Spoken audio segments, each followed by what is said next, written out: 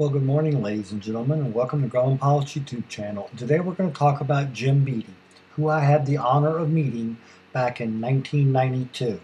Now, R Bede was born April 17th, 1933, and he passed away July 9th, 2015.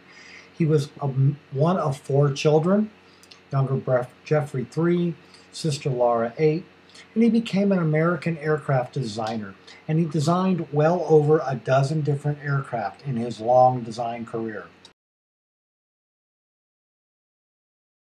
He designed a lot more than just the Yankee and our other airplanes. Here was one called the Love 1. It was a low orbit velocity, very efficient, called the Love 1, and he was going to fly around the world in it without a refueling, carrying a lot of fuel. But he lost his autopilot and electrical system. He had to come back to Cuyucan Airport, so he landed 6 days early on a 6.5-day worldwide trip. But this is back in July of 1967.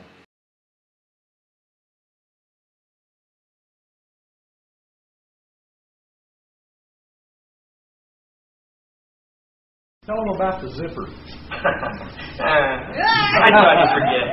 All right. We were drinking yesterday, so I heard a rumor that you tried to use a zipper on a cowboy, on the Bede one and the Yankee. And I said, yeah, flew around a pattern with it once.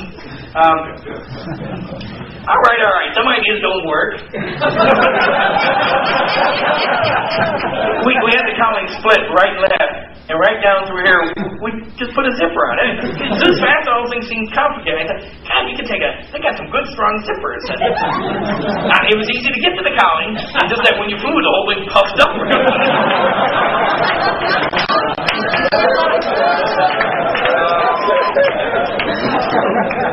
When if you lose a lot, Now with Jim and the company, it kept dragging on for certification because they kept making all these changes. So finally, a group of the local businessmen, somewhere between 66 and 68,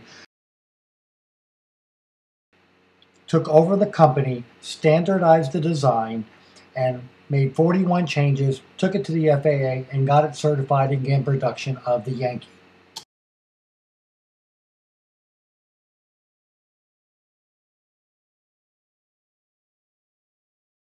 We know what happened later on. We were eventually bought by Grumman, becoming Grumman-American, and that's how we're all called today. Part of why we're so happy to be called the Grumman Pilot Association. I'd like to thank Rich Harrison for helping me provide some of these pictures and information. Hope you found all this useful and informative. Thanks so much for watching, and have a good day flying your Grumman.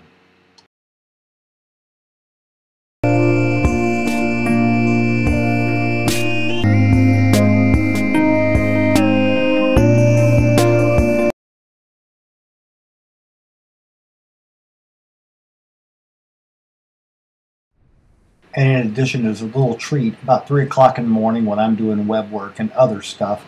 Here's my cat coming down, playing with a mouse and meowing and just having a good time with me in the wee hours of the night. So I thought I'd throw this into you as a little treat.